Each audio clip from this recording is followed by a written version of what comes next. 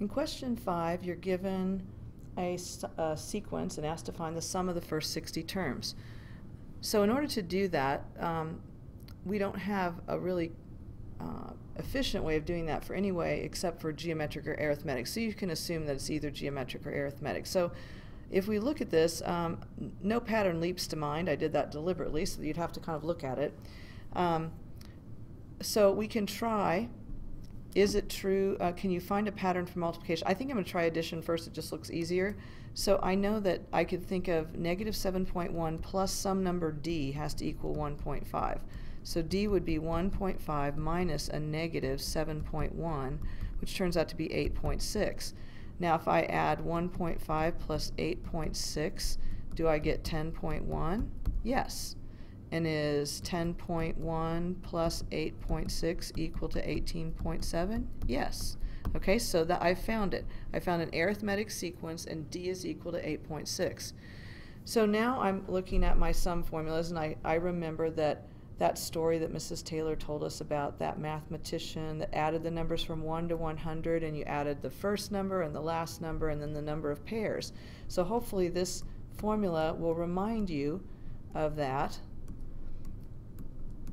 A sub 1 is the first term in the sequence. A sub n is the nth term in the sequence. In this case, it would be the 60th term because I'm adding 60 of the 60 terms. And then 60 divided by 2 would give me 30. That would be the number of pairs.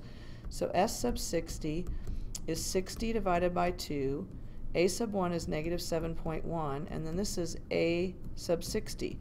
Obviously, I don't know the 60th term yet, but I should remember then from previous work that to get to the 60th term, I just have to add d 59 times to the first term. So a sub 60 is just the first term plus, excuse me, 59 times 8.6. That turns out to be, I'll write that down, 500.3. So this number here, 500.3, goes into the formula here. That's my last term in my sequence now.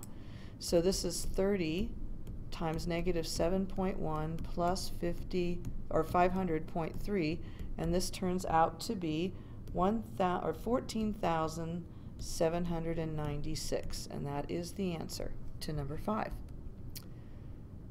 Number 6 asks you to find the sum of the first 20 terms of this sequence.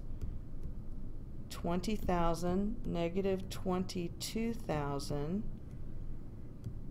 24,200, negative 26,620, and so forth.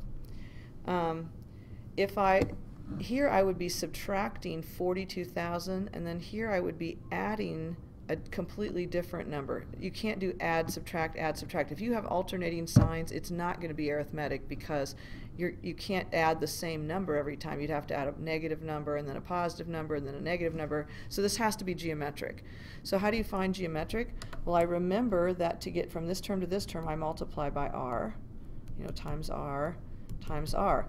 So if 20,000 times r is equal to negative 22,000, then r has to be negative 22,000 divided by 20,000, which reduces to negative 11 over 10 or negative 1.1, whichever you prefer. I don't care.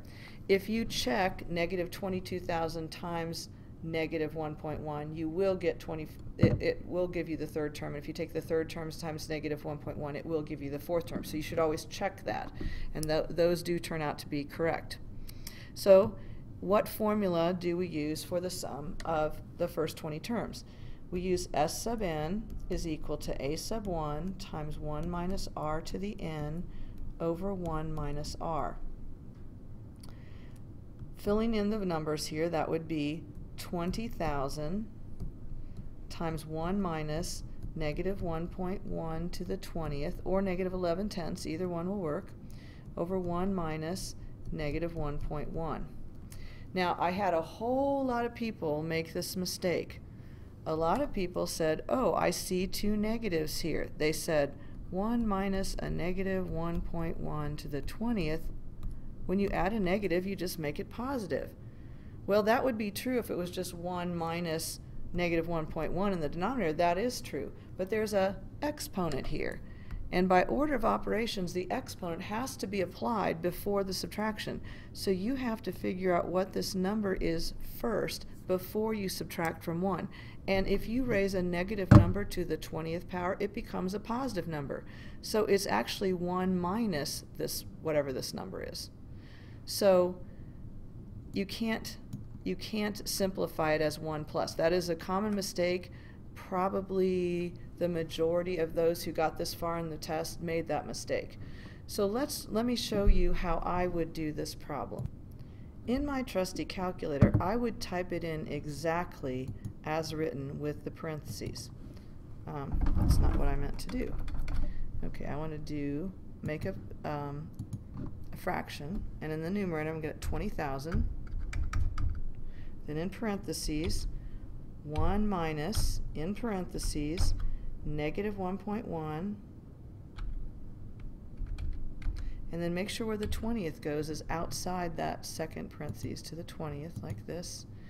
Look at it carefully when you type it in. Make sure it looks exactly like you want it to look. And then 1 minus a negative 1.1.